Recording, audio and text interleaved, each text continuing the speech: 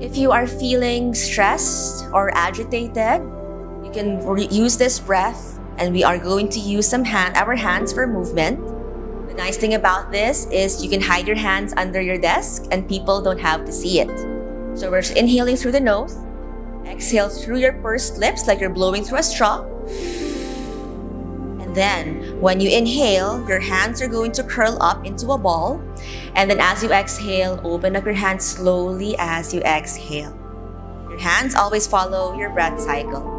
So when you're ready, exhale everything out. Let your palms rest on your lap. And together we inhale, closing your fists. And exhale through your straw, opening your hands. Inhale, closing your hands. Exhale, let it go. Inhale, closing your hands. And exhale, slowly releasing your hands. One more breath here. Inhale. And exhale.